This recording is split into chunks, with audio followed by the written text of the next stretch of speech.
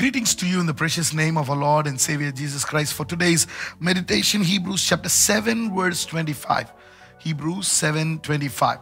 Therefore, he is also able to save to the uttermost those who come to God through him, since he always lives to make intercession for them. I read it again.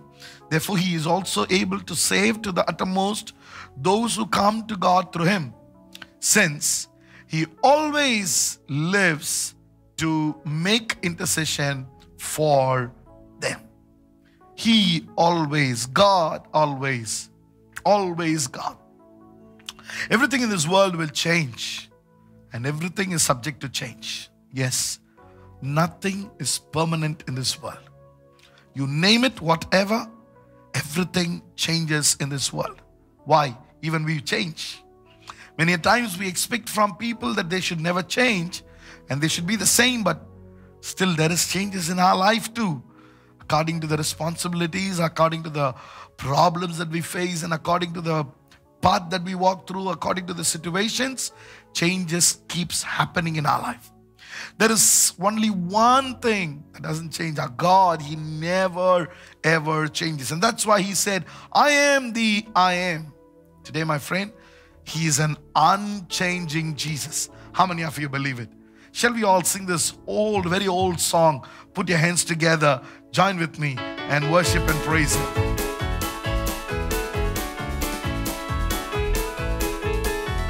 He is the same, unchanging Jesus, unchanging Jesus, unchanging Jesus. He is the same, unchanging Jesus, Jesus, through eternity. One more time. He is the same, unchanging Jesus, unchanging Jesus, unchanging Jesus. He is the same, unchanging Jesus, Jesus, through eternity. Come on. Hallelujah, hallelujah, hallelujah, hallelujah, hallelujah, hallelujah, hallelujah. One more time.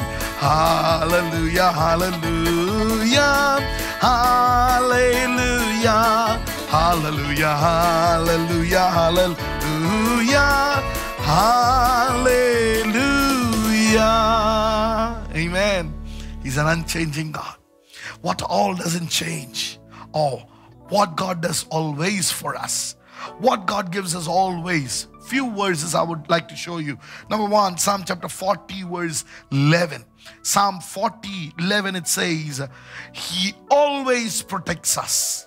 Yes, God always protects us. He always keeps us in the safe place.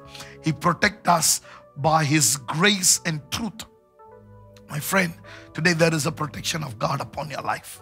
When I say protection of God, I don't talk about the strike that comes from the enemy. I don't talk about the accidents that's happened in the world. I don't talk about what physically you go through. I also talk about the wrong decisions that we sometimes make in our life. God will protect us from all those wrong decisions.